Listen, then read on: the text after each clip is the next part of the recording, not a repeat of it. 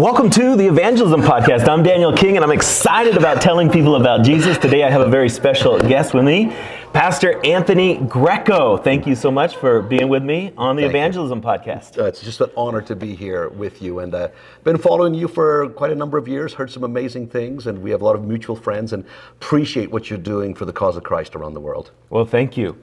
You are a pastor here in Calgary, Alberta. Yep. And you are also an evangelist. Yes. And so tell me about how you got started as an evangelist.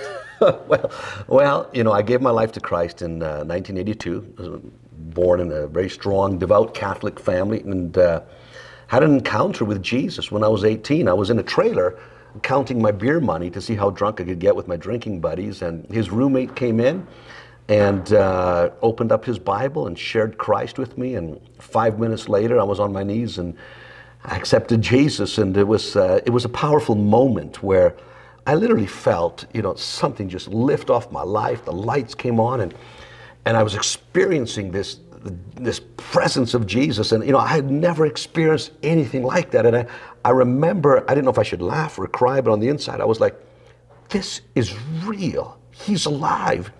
And I heard a voice on the inside of me say, yeah, I'm real, and you're going to tell your generation, you know, I'm real. Something to that effect. You know how when God speaks to you, you kind of interpret that. It wasn't like an audible voice, but it was so undeniable. And so that's how it started.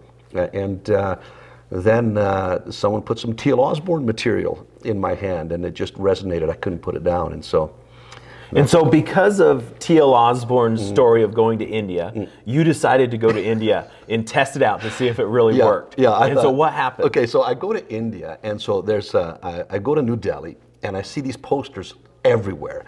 Come see the miracles of Jesus. The blind see, the deaf hear, the lame walk. Thousands hear the good news. Jesus heals regardless of caste, creed, or religion. Canadian evangelist Peter Youngren.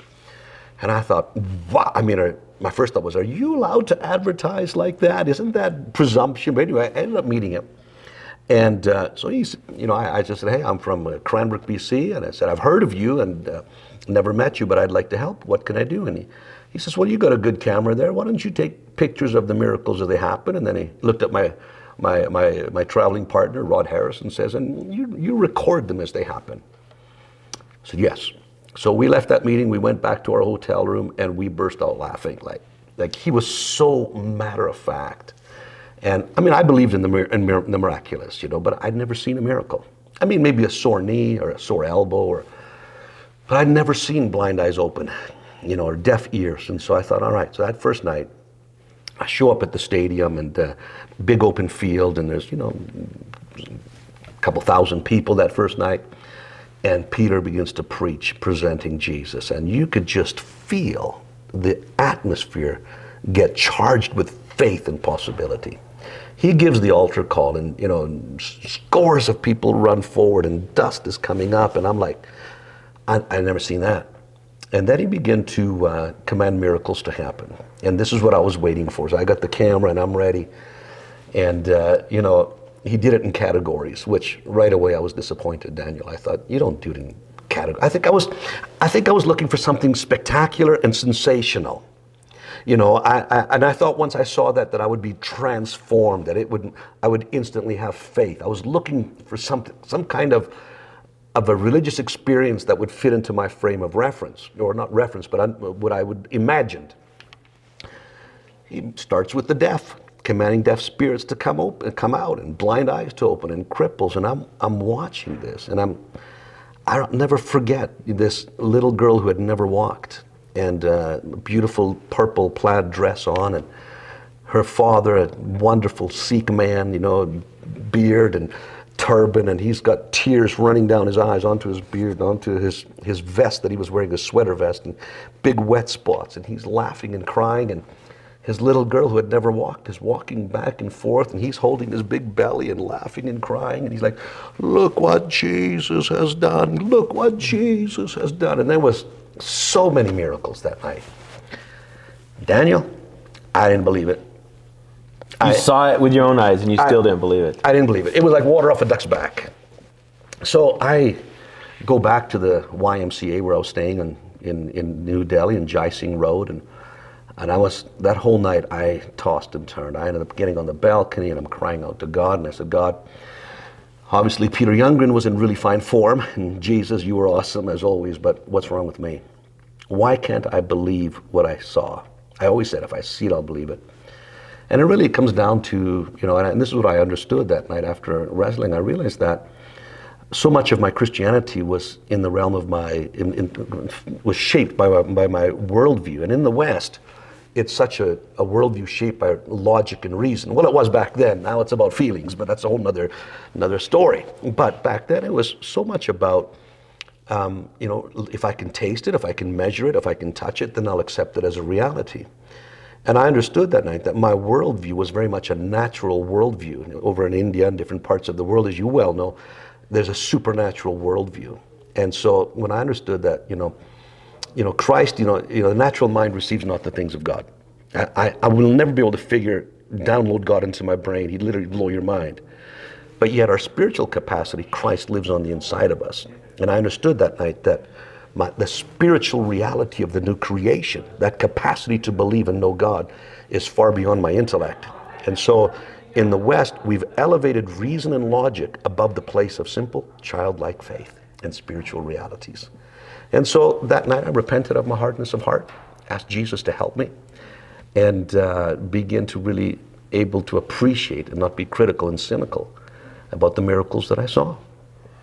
And since you first connected with Pastor Peter Youngren, you helped to organize some of the big gospel festivals that he's done in different parts of the world, and even till today, you're continuing to work with him. So tell me about some of the adventures. What comes to mind of these different countries you've gone to and what God has done? Well, in the early days, so I'm working in Cranbrook. I'm a manager of a Pizza Hut, and I would save up my money, and when I had money, I'd phone Peter and say, "Where are you going?" And then I'd go in advance and help set up. And so one day we were watching the news, and so he lived in eastern Canada in the Toronto area, and I lived in British Columbia. While the Soviets, they invade Afghanistan, and millions of Afghan refugees begin to pour over the border into Pakistan. So Peter calls me and he says, "Anthony, are you watching the news?" I said, "Yeah." I said, "It's amazing." And he says, "Well, the Afghans have never been reached with the gospel." He goes, "That's one of the last strongholds of darkness. We need to go there." And I said, "Okay, what do you want to do?" And he says, "Well, let's go to Peshawar, right by the Khyber Pass, and and he says, 'Can you go in advance and set it up for me?' I said, "Sure." Sure, no problem. Why not? You didn't know what was impossible. I didn't know, so I went. And so I meet with all the pastors there. Now, when I was there, it was the same time that Osama bin Laden was in Peshawar working on behalf of the CIA, getting support from the CIA to buy stingers and mules and weapons. And so the KGB was in the city, setting off bombs in the marketplace, trying to force the government to push the Afghan refugees back into the refugee camps, because when they were coming into the city, they were getting finances, they were getting arms, and so it was chaos. So I'm there, meeting with all the bishops and priests and pastors from every imaginable spectrum of Christianity, telling them what we want to do, and they're like, "You're crazy. There's bombs going off. You're going to get us all killed. You don't understand what it is to be a minority and a Muslim majority." And so they forced me. They said, "No, you're going to call Pastor Peter and tell him to cancel the meetings," because the previous 36 hours, I think it was 6 or 9 bombs had gone off in the marketplace. So I got all the bishops and priests and pastors in a house, and I'm on the telephone. We didn't have cell phones or internet or fax machines at that day. I called Peter and I explained the situation, and he just yells back and he goes, "Anthony, tell them I'm coming," and he hung up the phone. I mean, it was like the air was sucked out of that room, and they were just so despondent. When Peter arrived, and we saw, the first miracles were we had a lot of the Afghanis experience. We had 2 interpreters, so we were speaking in Urdu and Pashto, and saw amazing miracles, predominantly among the Muslims. And I remember going to the Bible Society and buying every piece of scripture they had, and we gave it to all those Muslims that were demanding Bibles and scriptures. It was fantastic to see. Let's talk about power evangelism. Why is it important for people to see the power of God at work? I love the old African proverb, which you've probably heard. You're walking down the road and the road splits in 2 and you don't know which way to go. One road has a man that's dead, another one has a live. Which one are you going to ask for directions? And I think our message is the resurrection of Jesus. And I think in North America, we focus on Christ died for our sins. The penalty was paid, but we don't emphasize enough that the keys of death, hell, and the grave are in the hands of Jesus. He rose from the grave. He's the only one. And he's the same yesterday, today, and forever. And miracles, they attest, they confirm the message. TL said to me, he says, if you abide in my word, then you are my disciples indeed. We need to have the deeds to authenticate our message, because anyone can talk about what their prophet or guru, had said. And so there's also, when you go to areas where that are held in darkness, and maybe there's false religions or demonic powers or occults, until you demonstrate that your message has greater power than theirs, it's very difficult for them to put their faith in Christ. So we must have miracles. Paul put an emphasis on it. And the only time we see that Paul didn't have a lot of fruits in his ministry was when he went to Mars Hill. And he had a great, apologetic discourse with the leaders, and they said, we'll hear you again on this matter. But everywhere else, in the book of Acts, is like the Holy Spirit moves, and then the church plays catch up. Day of Pentecost, boom, and they're like, Peter's like, whoa, I know what this is. This is that which was prophesied by the prophet Joel. 3,000 people are saved. Acts chapter 3, boom, a lame man gets healed. Don't look at us as if, it was by our, and so you see this pattern in the book of Acts where miracles change the spirit. There's signs and wonders, and signs point to something. They make you wonder, who is this Jesus? And so I have found that is absolutely vital, and it can quickly, and Jesus said, even to Sodom and to Chorazin and some of the cities, and he said, if the miracles that were done in you were done in Sodom and Gomorrah, they would have repented. So miracles have an ability to bring repentance and change of mind and change of attitude in different people groups. I've heard you say the gospel of Jesus is Jesus. Yeah. What do you mean by that? It's that's the good news, man, is that every religion is propagated usually by the parents, and then it's affirmed by maybe a priest or a monk or a guru or a holy man, and through certain ceremonies that are performed in pagodas or temples or mosques or whatnot, right? Only in Christianity in the gospel, what's unique is that our message is advanced by the participation of the founder himself. The Lord went with them, confirming the word.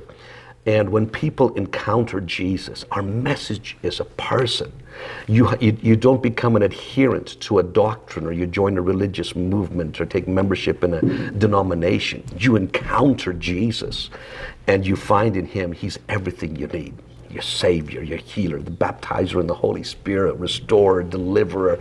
He's everything. He's the life. And so that's what I get excited, is that the good news about Jesus is I know that when someone says yes, they're going to have an encounter with the living, resurrected Savior. So you have the heart of an evangelist, and now you're pastoring. And so what's that like to go from traveling, doing crusades, to now being a pastor, and how have you brought those two different giftings and callings together? Yeah, that's a tension that I'm still trying to learn how to manage, because you go overseas and it's proclamation. North America was a little bit more explanation. Now, do I still expect the miraculous to happen in my church setting? Absolutely. And I heard a testimony just a few nights ago of a young gal that had a cyst, on her ovary, and we prayed, and she went to the doctor and it vanished. We've seen blind eyes open. But what I recognize in the church is that, as a pastor, when I started, someone said to me, Anthony, says, well, actually, I heard John Maxwell say this at a conference. He said, the weakness of the charismatic Pentecostal church is you guys overestimate the event and underestimate the process. And so the shift that I've had to make is to think long-term, build relationship, because now I'm planted in this community. I've been here for 23 years. And I want to, invite people into that relationship over that process of time to come to Christ. I really believe that a great pastor, according to Jesus in Luke 15, leaves the 99 safe sheep to go after the one lost sheep. And so I think it's the number one job of every pastor is not to grow deeper disciples, but is to reach lost people. And so when we thought about our church, and so how I look at it, I think it's the Engel scale that talks about a scale of 1 to 10. The 5 is where someone gets born again. 8, 9s, and 10s are your solid, mature believers that can feed themselves. Your 0, 1s, and 2s are those that are not even interested in spiritual reality. Everything, how we've designed our church is with, I'm thinking of the 3s and 4s, which are the people that are starting to ask questions. Is there more to life than this? What about Jesus? Is the Bible true? What happens when I die? You know, and 5, of course, is born again. 6 and 7 are new believers. So I prepare my messages for 3 to 6 or 4 to 7s. I figure that, well, the 0, 1s, and 2s, they're not there. 8s, 9s, and 10s, come on, you can feed yourself. I'm not getting fed in church. You know, really? You know, you're like, I have. You need to be feeding someone else. You need to be feeding someone else. Now take some responsibility. So that's how I gear my church. And so I had to make big adjustment on, you know, how I speak, using layman's terms, you know, eradicating some of our Christian churchianity and Christianese, so that it's very welcoming. And I've seen people come in, and some of them, you know, especially some of the more educated, affluent people, they may take a year or 2 before they actually make a decision for Christ. They're really watching everything. But I still believe job number 1, ultimately, I think is reaching that one lost person.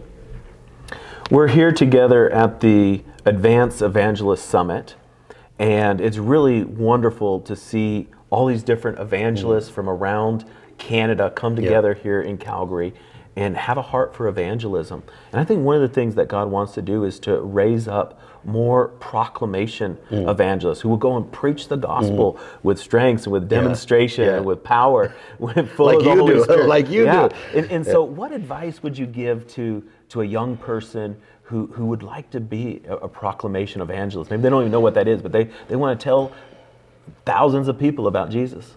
You know, I had one of the great mentors in my life is a man named Wayne Myers, and he's down in Mexico City. He just turned 100. And one day I asked him, I said, why don't we have a lot of miracles in North America like we see overseas? And he says, you know, Saul never killed a giant, and he never had giant killers under his ministry or under his tenure. And he says David killed a giant, and then, you know, some of his mighty men, you know, killed off, you know, the brothers of Goliath. And he says, you can't give what you don't have. So I would say this, all that to say, who's doing it? Who's caring and demonstrating what you want?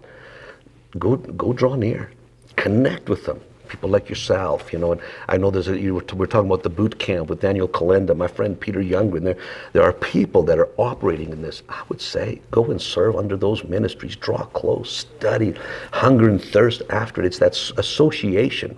Submission is such a powerful thing, because when you're submitted, what's the anointing that's on the mission comes on you. And I would say I wouldn't be here today without Peter's mentorship, him acknowledging the gift that's in me, giving me opportunity, correcting me, you know, fine-tuning. And so that is an absolute important thing. Pastors are going to produce pastors, and teachers are going to produce teachers. Evangelists will produce evangelists. Put yourself in those environments and step out on faith and be bold. Let's talk about what God is doing in Canada. For many years, Canada has sent missionaries around the world. So many Canadian churches have a heart for missions. And now what we see is that people from around the world are coming to Canada. And so right here in Calgary, you have people from many different nations, many different cultures, and it's like God is bringing the mission field to you. And I know in your church, you have people from many different backgrounds. What would you say to other pastors in Canada about this mission field that God is bringing here? I mean, I was just talking to one of the local pastors here and told me that in the northeast quadrant of my city, Calgary, now Calgary's about, I think it's 1.3, 1.4 million, but in that quadrant, there are 440,000, and 81% of those people, so over 300,000, are new immigrants. They're new Canadians. There are Muslims, are Hindus, they're in our backyard. And I think what the inside of the church must reflect the outside of the church. You know, we're multicultural in our church. We have about 50 different nationalities represented. And we, you know, it's the challenge is, I don't want to be culturally specific. I need to be culturally sensitive. And so I look what's on my platform. Is my platform all white guys or white women? Does it reflect my leadership? Everything. And I think that that is so absolutely key. And so one of the best things is you got to start connecting, with people from other nations, other lands. And I'm blessed and fortunate that I've been able to be in 40 different nations. And so when I meet my Nigerian friends and I say, did you bring any suya? And I ask them about, you got to do kilishi, puff puff. I talk about the food. We make that connection. I do that with my Muslim friends, with my Hindu friends, and I try to learn a little phrase in each language where I go. And so when I meet someone, I can just drop a few words and shoot, because I know what it's like. My wife's an immigrant. English is not her first language. She's from Sweden. We met in India, got engaged in Nigeria. My mom and dad were immigrants that come to this land. I grew up in a street where every house was built by an Italian. I always felt like I didn't belong. I always felt like I was an outcast. And if you've never lived in another country, you don't understand what that's like. I lived in Sweden for 4 years. I know what it's like to feel like you're an outcast. You don't understand the culture, the jokes, the language. I had to learn it. And I think as the Canadian church, what an incredible opportunity. But we got to break out of our old Canadian mindset and realize our nation has changed. We per capita, I read yesterday or this week, per capita Canadians have brought in more new immigrants than any other nation on the planet. I am 100% in favor of it. And the opportunities to win them, to befriend them, open up in English as a second language, put on an international day, invite your Muslim friends in. I met an Iranian family at the park, and I'm teasing with the guy, and I said, teach me some Farsi. He says, gumsho, which is really rude way of saying get lost. He shows up in my church months later. I look at him, I said, gumsho. He laughs because he knew I remembered him. And so his son comes to our youth. He's like, I'm a Muslim, but he's coming to our youth. It's a long game we're playing, But I think that is an awesome opportunity as Canadians, and we have in America you have the melting pot. It's a great opportunity. It is, and the church needs to take advantage of it. Yeah, and you know what? Those people are open for signs and wonders. And even I read a study that 9 out of every 10 Canadians has had some kind of supernatural encounter. What a great conversation starter. You ever have a spiritual experience? And all of a sudden, so what do you think of spiritual reality? It could be a ghost or a demon or something, something really. But Canada has changed, our mindset has changed, and I think, it is an opportunity. That's awesome. Well, Pastor Anthony, thank you so much for being on the Evangelism Podcast. I appreciate it. Thank you so much, Daniel. I know we could talk for a long time. You've got so many stories. Thank you so much. Another time. Thank you. Daniel King is on a mission to save 1 million souls a year, but he can't do it alone. Would you consider sowing a financial seed today? To give, please visit www.kingministries.com.